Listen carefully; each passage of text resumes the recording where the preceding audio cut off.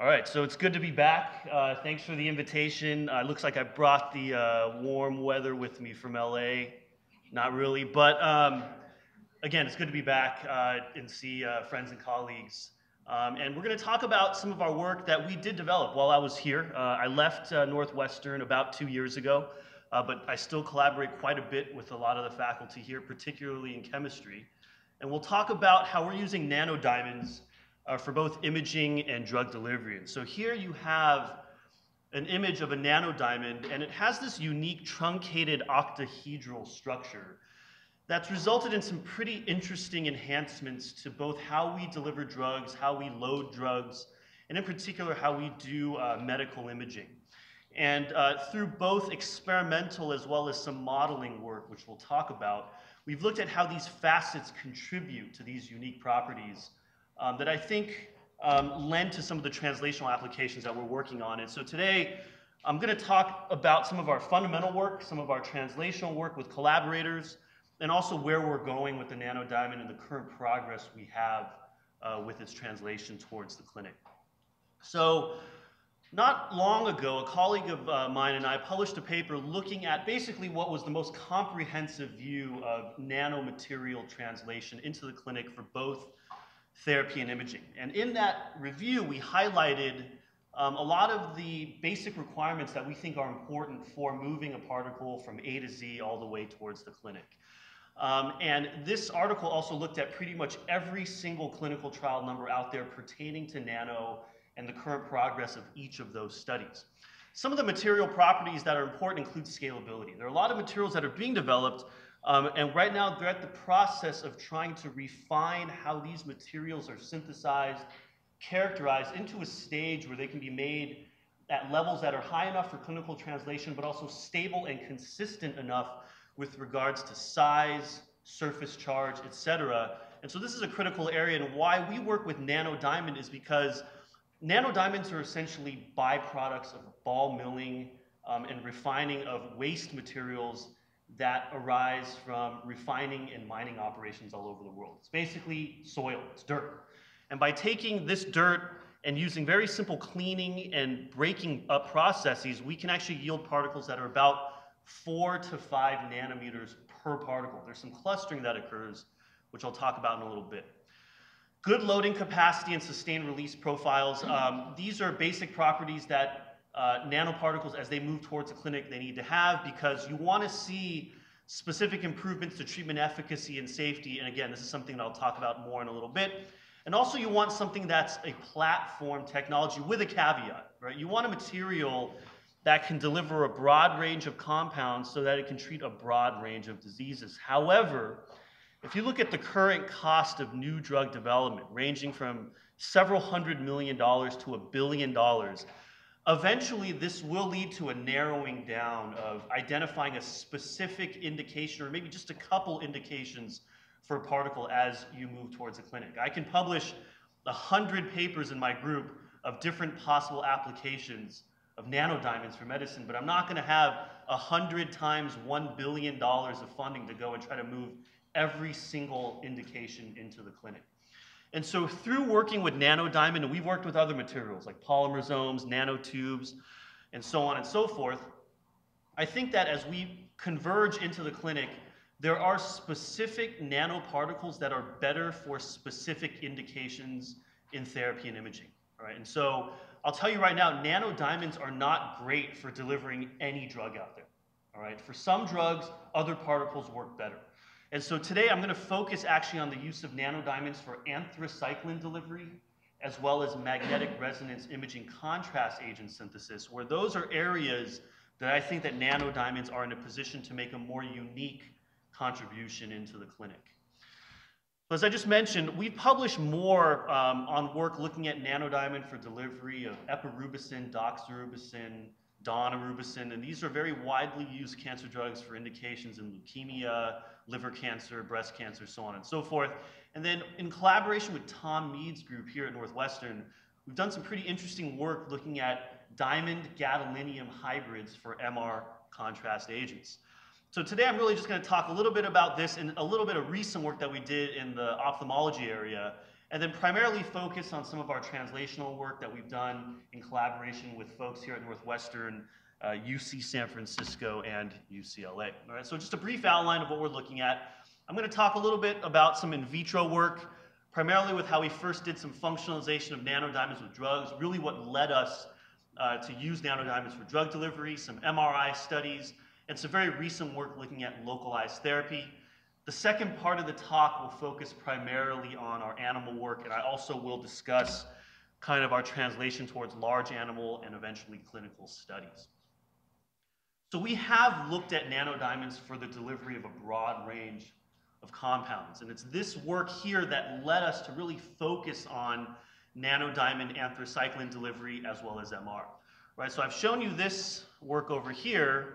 Now let's look at delivery of proteins. Not long ago, we published a study looking at nanodiamond delivery of insulin, not for diabetes applications, but for potential wound healing applications. And we found that under pH-specific conditions, which are indicative of bacterial infection, which is associated with serious burns. As an example, we're able to deliver insulin as a potential pro-vascularization agent to accelerate wound healing. We've delivered other therapeutic proteins and antibodies for cancer applications like the TGF-beta antibody. So this is an area that was pretty interesting. One area that we encountered here was that the particles were pretty large. They were well in excess of a couple hundred nanometers. The work was interesting, but we've continued to work to look at dispersing these particles to make them more stable. We've done some DNA, siRNA delivery. We found that with nanodiamonds that were polymer functionalized, we could get a 70-fold enhancement in transfection efficacy without sacrificing safety. And then in collaboration with Horacio Espinosa's group in mechanical engineering here, his team developed a very unique microfluidic AFM tip, where we're able to do single-cell injection of nanodiamonds to track where they go. We could pattern nanodiamonds on surfaces. We were making a lot of devices that were implantable with nanodiamonds to slow drug release, and we were able to spatially control where we could put nanodiamonds with drugs as well as imaging agents. And then finally, we've also looked at targeted nanodiamond imaging, some of which I'll talk about today. And again, through all of this work and looking at delivering different drugs, we've probably today delivered about 20 different therapeutic compounds. Some work better than others. Some are not as easy to solubilize when using nanodiamond compared to other materials. And so this is what's really led us to MR and anthracycline delivery.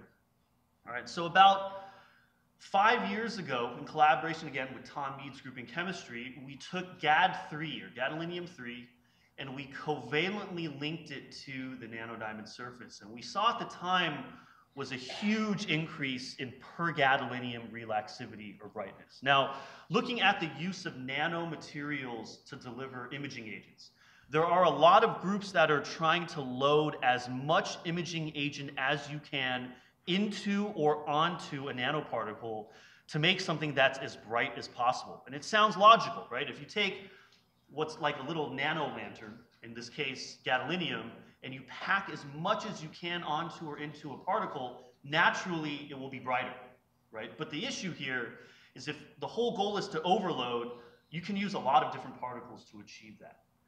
But another issue is toxicity, right? These particles can be, or these imaging agents can be toxic.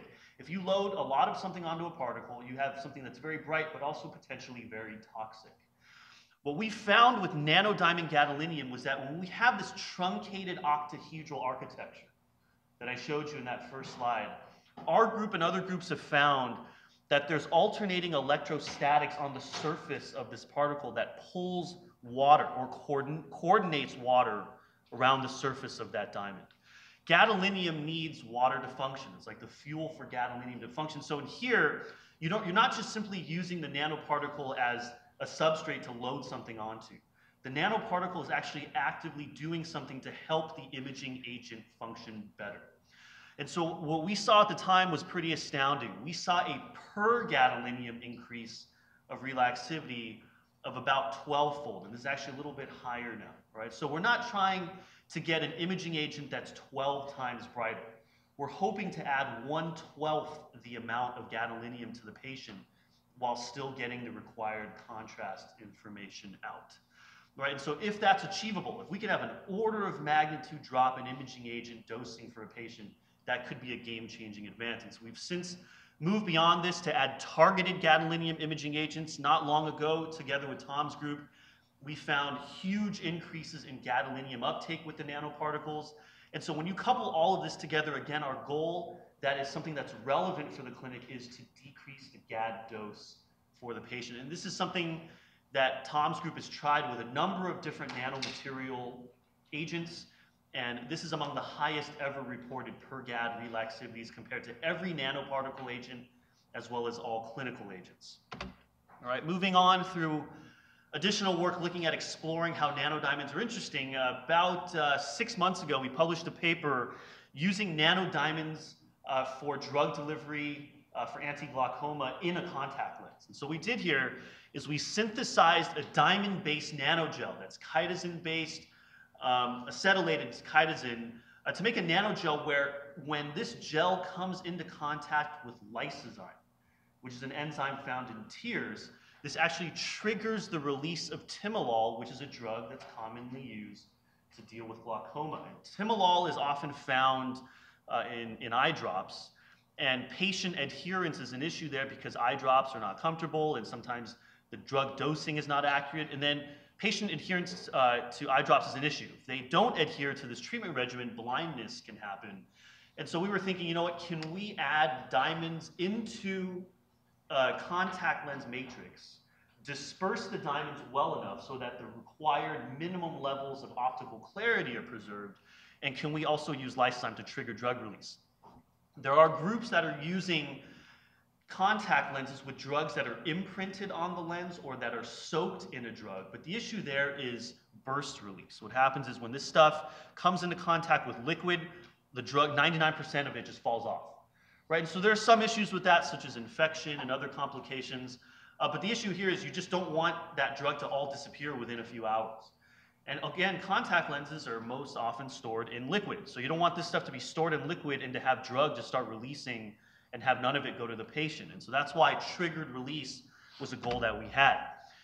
And so here is one of our lens prototypes. Beyond just improving, drug release profiles, we know that when you use nanodiamond to make a composite, you can actually improve the mechanical properties of whatever that composite is. So we found that the lens was more resistant to tearing.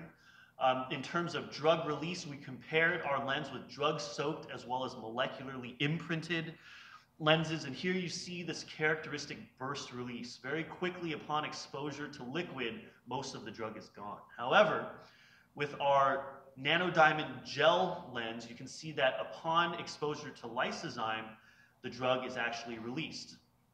Another reason why we use nanodiamond, because you can do this with other nanoparticles, is that we know that nanodiamonds interact well with water, right? And so interacting well with water, we want the lens oxygen content and water permeability to be at an adequate level so that wear comfort is preserved for the patient. And so that's another reason why we were using nanodiamonds for this application. So we're going to move towards larger animal studies in the near future.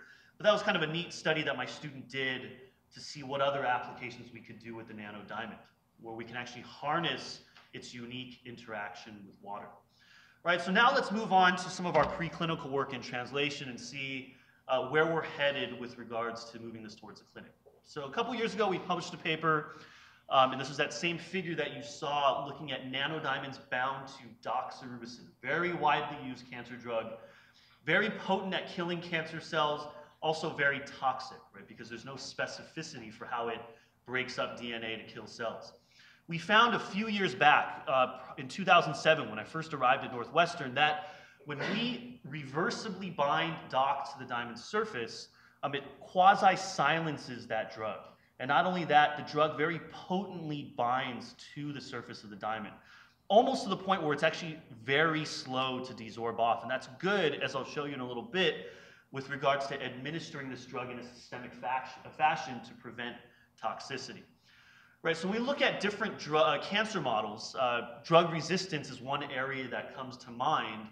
And for drug resistance, DOX is a drug that a lot of different tumors are resistant to. So for this particular study, we looked at two situations. One was drug-resistant breast cancer, and one was drug-resistant liver cancer. For those unfamiliar with resistance, one mode of resistance occurs when the drug, normally passes through the cell membrane. This is a cancer cell, and then it's quickly effluxed out before it has a chance to work. And so in this particular condition, you are administering a toxic substance to a patient that's really not working.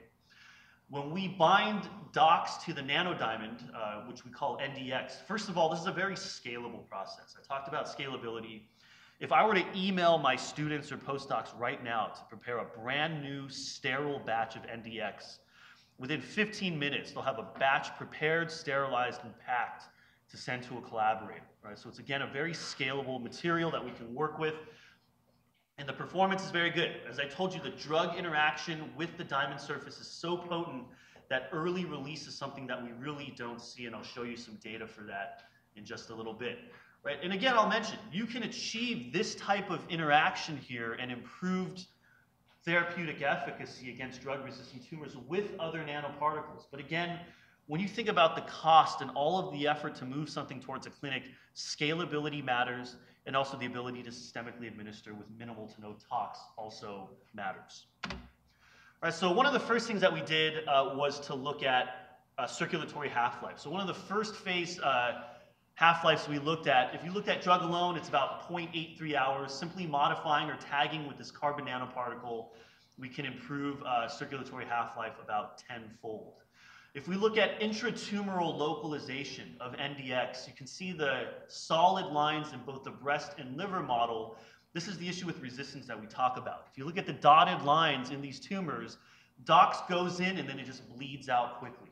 And as I mentioned before, a lot of times dox is highly toxic to the point where the drug can kill a patient, right, before the cancer does. So it's important to know that if you have a drug-resistant tumor, repeated dosing is not going to work, right? You need the tumor to retain that drug so it stays in longer. Another issue is that when we think about combination therapy eventually, right? If NDX ever becomes a component of combination therapy, a lot of the chemo right now is administered at what's called MTD, or max tolerated dose, right? So you can't keep adding this MTD of a drug that's essentially killing the patient as well.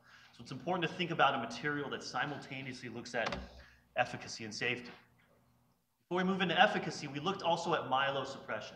Myelosuppression is the dose-limiting side effect of chemotherapy. When the white blood cell count drops below threshold, you must stop treatment or else the patient can die, or this can lead to superinfections. If we look at this threshold level here, dox alone at 0 and 24 hours, there's no surprise. There's a clear level of myelosuppression. We compared this against Doxil as well, which is the clinical nanoparticle standard for doxorubicin.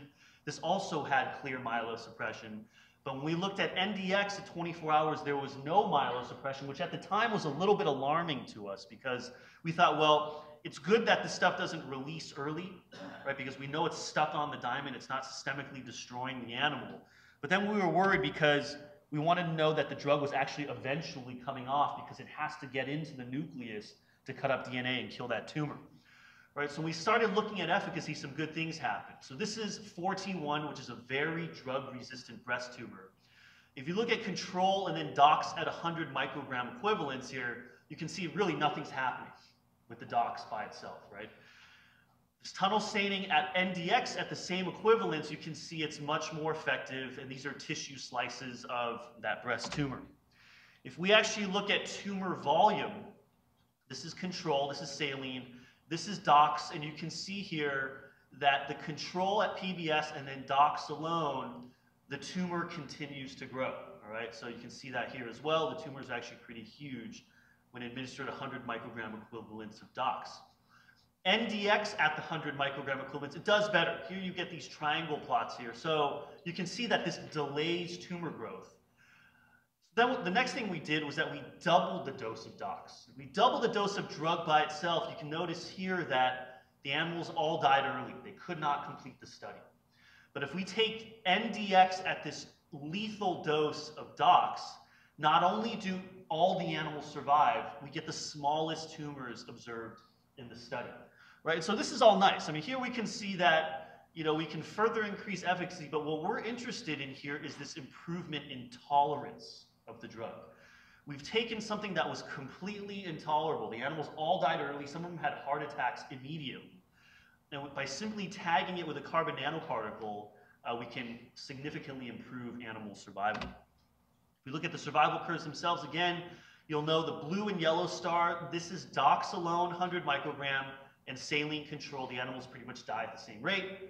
The gray star here is NDX at 100 micrograms. You can see here that there's an improvement in survival. But if we double the dose, you can see the animals die early. In fact, the animals are worse off than if we just gave them saline and let the tumors grow.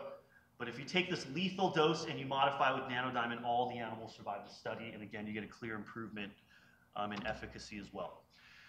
After we did that, that was a passively targeted version of NDX, right? We collaborated with Mike Bishop's group at UCSF, and we developed a liposome encapsulated nanodiamond, where this is epirubicin with nanodiamond, encapsulated with a liposome and targeted with EGFR antibody. And you can see here, for controls, the tumors get larger.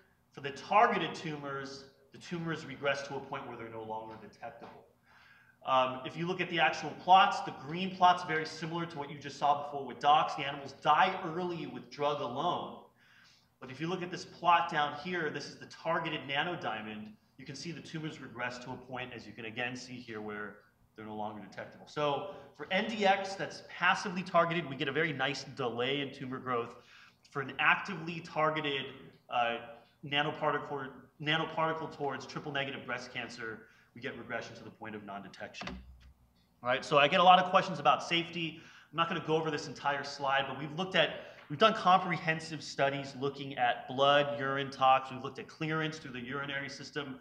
We've actually done a CRO study, so third-party validation of nanoparticle tolerance at both low and high doses, done by a lab actually here in Chicago.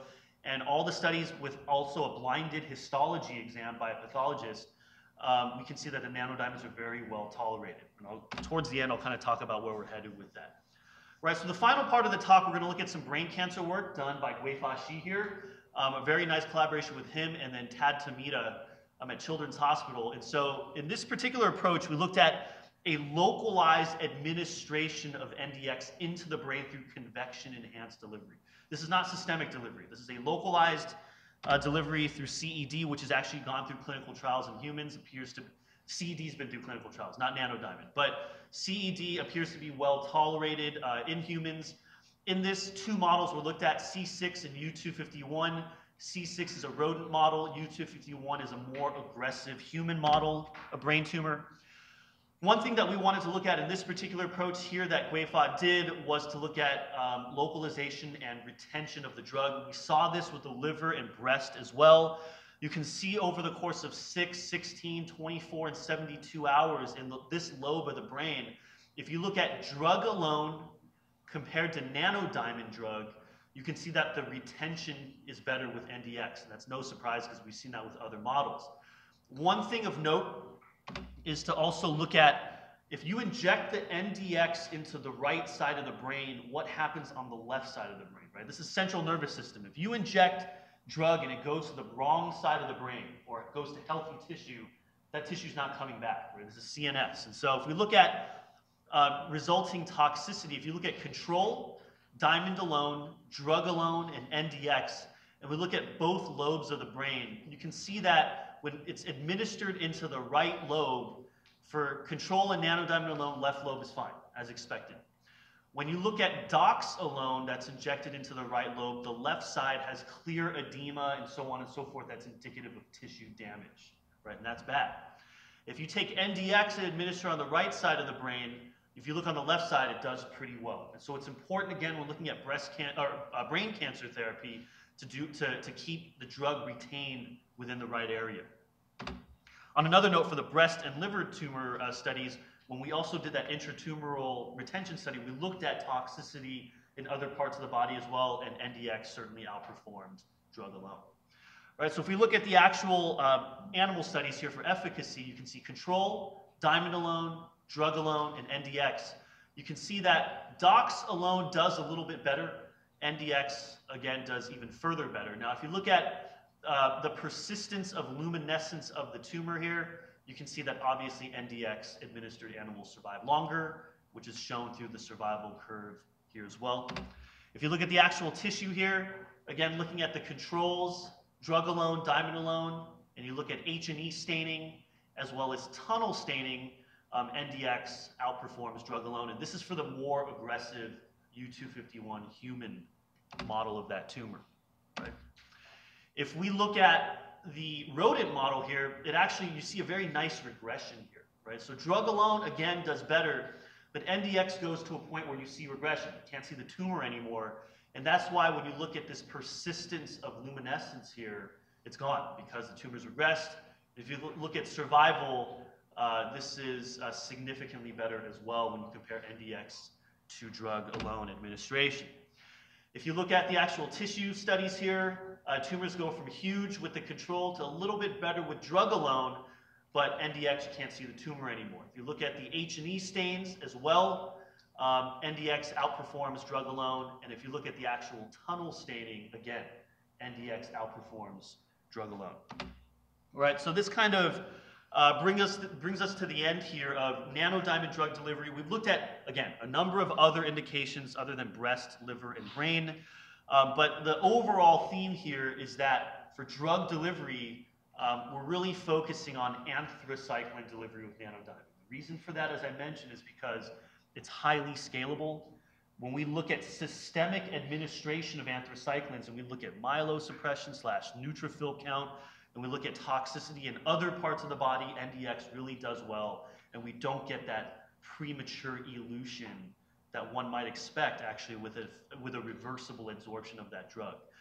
For imaging, in collaboration with Tom's group, we've seen some really huge improvements in per-GAD relaxivity, right? So after all of this work, where are we now? And so, as I mentioned before, we've done a CRO study here in Chicago, which again, for those unfamiliar with CROs, it's a contract research organization. It's when a third party takes your material and validates it in whatever animal model you want.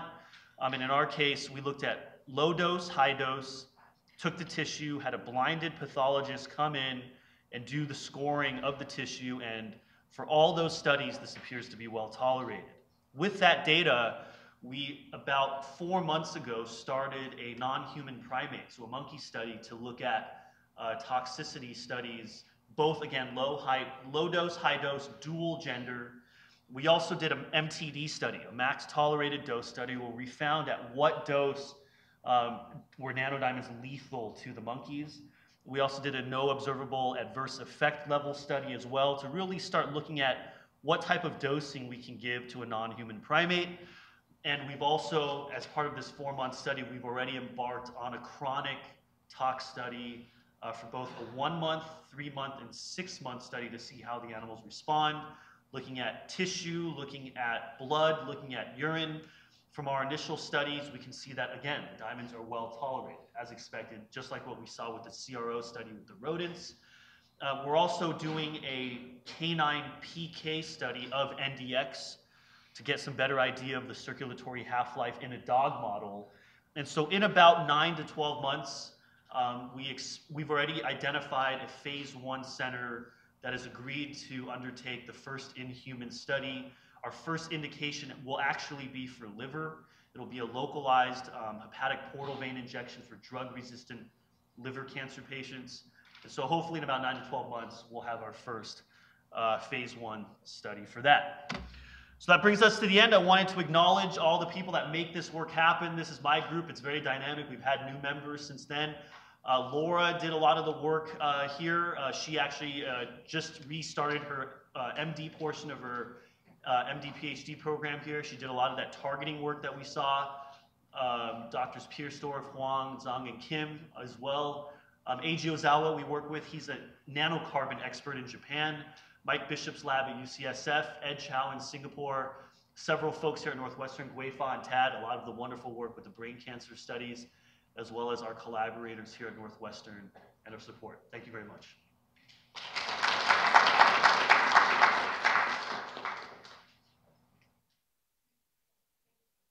Wonderful talk. I was wondering if your nano platform could be used to deliver combinatorial drugs, cocktail drugs. Great question. So that leads us to actually a whole area of research I didn't talk about today. So my lab is actually 50% nano, 50% combination therapy now.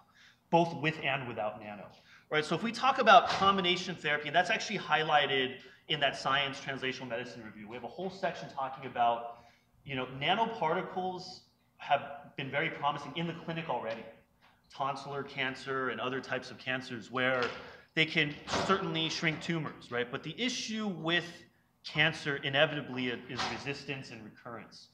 And so for combination therapy to attack that cancer from multiple targets is inevitable. That's why there's a lot of big regimens that are used in the clinic. So there's different ways to do it. You can take a nanoparticle and load a nanoparticle with multiple drugs, like an siRNA plus a small molecule plus a targeting agent, or you can administer many types of nanoparticles, each functionalized with a different drug. And so when I talked about ideal nano platforms for specific indications, I truly believe that in the future, or even now already, there's work done at MIT, some really neat work on combination nanotherapy, where combination therapy will be comprised of different nanoparticles delivering different drugs. For example, gold nanoparticles delivering siRNAs, nanodiamonds delivering anthracyclines, and other particles delivering other drugs, because they're the best suited for that specific drug and that indication. All right, so our group is working on combination therapy, but before we get into combination therapy, designing optimal combination therapy is challenging. And so that's an area that we're working on as well that's completely independent of nano, actually. And then now we're actually, once we've figured out a way to optimize that combination therapy, which we have, we're now starting to add nano back into it. So to answer your question, yes, we have worked with combination nanotherapy. There's different ways to do it. One particle with many drugs, or many particles each carrying a drug. But beyond just having a combination, we're also toying with other ways to optimize that as well. But yes, it can be done.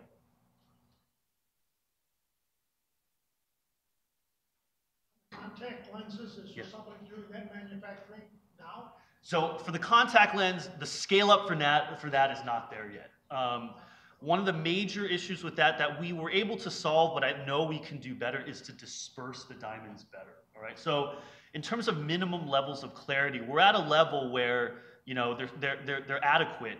But again, these particles, once they get put into this matrix, they can aggregate. And once they aggregate, the last thing we want is an opaque lens, right? We also want to tune the amount of drug that we have in there so we can get them to release as long as possible. Is there a manufacturer you're working with? Not yet. So we're still trying to perfect the dispersal and scale up in our lab first, and then at that point we'll talk to manufacturing. Thank you.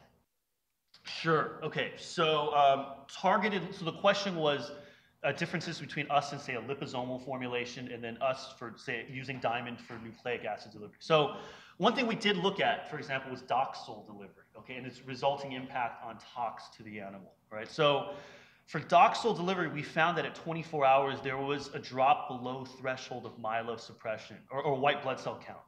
And at that point, treatment has to stop due to preventing superinfection and so on and so forth. Whereas in NDX, the interaction between dox and the diamond, in fact, there were some modeling studies done, is so potent that initial models indicated that dox would never release from the diamond, which is great for safety and terrible for efficacy, right?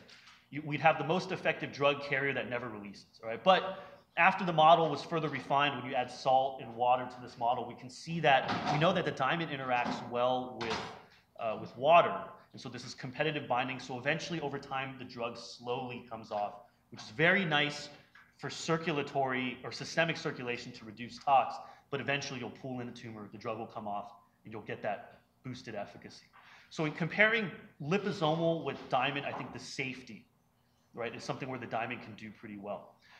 For nucleic acid delivery, we saw some promising findings, right? So we were able to boost transfection efficacy up 70-fold without increases in tox, for example. We compared against lipofectamine as an example. But in that particular application, we needed to functionalize the diamond with polyethyleneamine, which is a polycationic, it's a polymer, where, I think that from a scalability standpoint, from a standpoint of we were trying to model to see, is the diamond doing anything to maybe stabilize that nucleic acid? Because if it's not, then you could really do that with other particles. So Amy had some really neat work where they were able to see really nice improvements in efficacy. For us, the effort we would need to do the scale up and to do the synthesis to see the improvement in efficacy, I think another nanoparticle might be better. So if you look at that Science Translational Medicine review, we really make the case for specific particles being better for specific indications.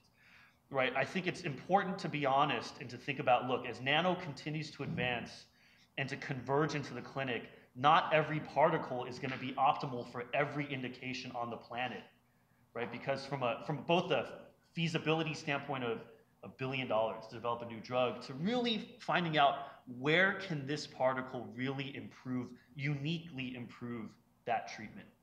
And so again, nanodiamonds were interesting, right, for gene delivery. And I think maybe there's more work to be done for therapy, but at least for our work, maybe it's useful right now at this standpoint as a reagent for us, for the nanodiamond.